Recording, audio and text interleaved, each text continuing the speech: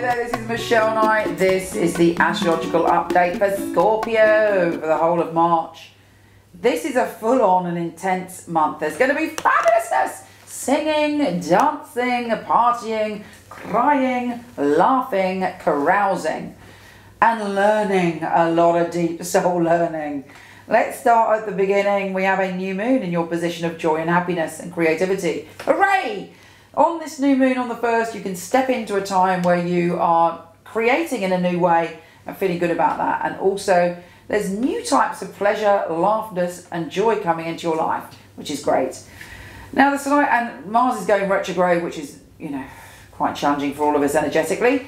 But the most important thing on the 2nd is Saturn, the Lord of Responsibility, is in your sign and it's going retrograde.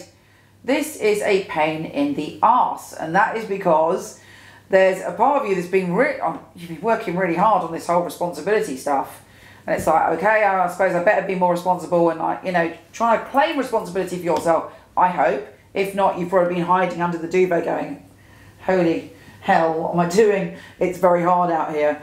Saturn doesn't take any prisoners. You've got to take down the duvet and leap into life. However, Saturn is going retrograde. It's making you look at the past and at how you accepted or didn't accept responsibility in the past.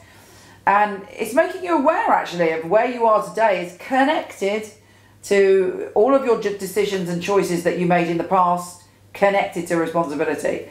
So, I'm an Aries. I find responsibility highly unpleasant. But, I do it anyway. But, I get you. Saturn is not good, It can be tough, a tough lesson. But ultimately, it is for your greater good.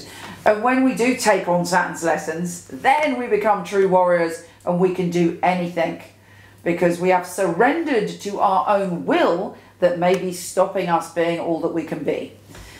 Now, and that was all very deep. But the ground water trine on the 9th is making you open up your mind to new ideas and making you very psychic, actually. There will be intuitions about what ideas are going to work, and you will be full of different ideas and eager and excited about life.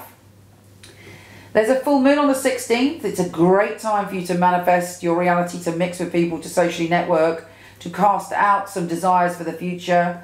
Mercury, the planet of communication, is making you laugh and flirt and be joyful. Happy days.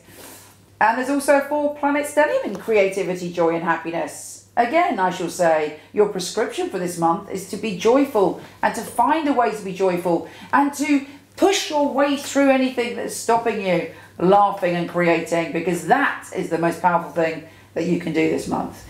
Now, having said that, the Cardinal Grand Cross on the 17th is a little bit challenging, but it's saying to you, trust your intuition and don't question it.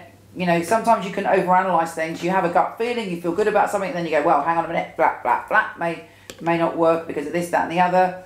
Optimism is the key through this. We have a ground water trine on the 19th, and obviously for you, ground water trines are very, very powerful, being a water sign, and also the moon is in your sign in this particular trine. And that's trining Mercury and Neptune. It's conjunct your happy place and trining Jupiter in your adventurous place. So it may be the time to have an adventure, to travel, to do something odd and different, because that will give you enlightenment. It's great. I won't mind being a Scorpio this month. We also have on the 24th, Mercury, Neptune, Chiron conjunct in your happy place, sextiling Pluto, your ruler, in your position of communication, and trining Jupiter.